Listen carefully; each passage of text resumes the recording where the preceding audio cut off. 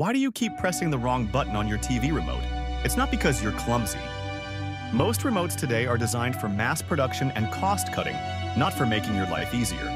They cram dozens of tiny buttons into a slim plastic shell, trying to fit every possible function, even though most people only use a few.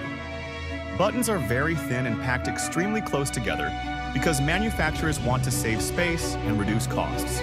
Underneath each button is a rubber dome that registers your press, but these domes are not precise and they wear out over time. When they wear out, your remote starts misreading your presses, and that's why you accidentally open Netflix instead of turning the volume up. Some newer remotes try to fix these problems with voice commands or smartphone apps, but those are still quite rare in most households.